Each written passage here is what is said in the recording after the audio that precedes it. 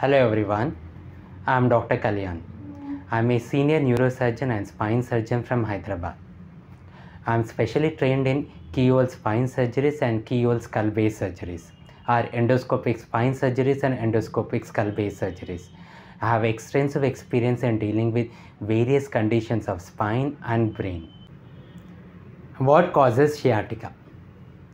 Sciatica is low back pain because of a slip disc compressing on the nerve root. So I am sure this explains what causes sciatica. Sciatica is because of a disc within your spinal cord, what you call an intervertebral disc. This, because of degeneration, because of various causes, comes out, which is called as a prolapse. This compresses the nerve root and this causes pain along your leg. So first question we'll try to answer: what causes slipping of the disc? The disc are, you can imagine this disc, our back vertebral column is made up of a number of small bones which are known as vertebra. In between each bone, two bones, there is a soft cushion-like material which is known as a intervertebral disc. This disc acts as a cushion. This cushioning is important. Suppose you imagine if our vertebral body is made up of a single bone, then you are going to be very stiff. You can't bend forward or back. So what has God done? God has done that our vertebral column is made up of a number of small bones. Each bone is known as a vertebra. In between two vertebra, we have a cushion-like material which is known as a disc or an intervertebral disc. This intervertebral disc is just like a cushion. It has an overlying layer which is like the leather over a cushion, and the center portion which is made up of, which is known as the core, nucleus pulposus, which is like your cotton, which is cotton within a cushion. So anything which disturbs the health of this intervertebral disc decreases its functional ability, decreases the way it acts as a cushion, the overlying layer breaks, the cotton-like material comes out.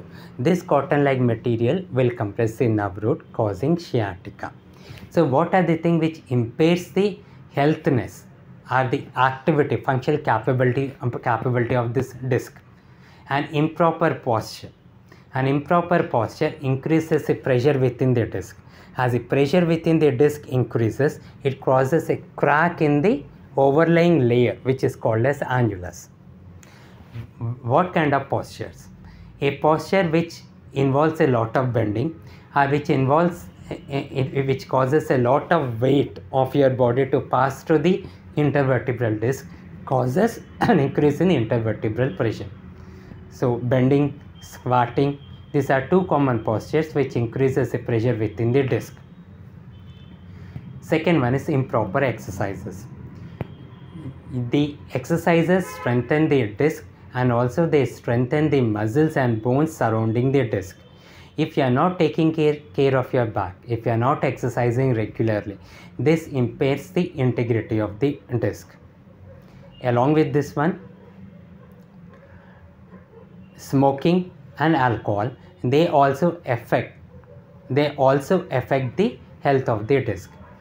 Nutrition in the form of a lot of vitamins, antioxidants, a lot of water to ensure the hydration of the disc are also important, and loss of hydration is usually the first cause of dehydration of the disc and causing a disc prolapse.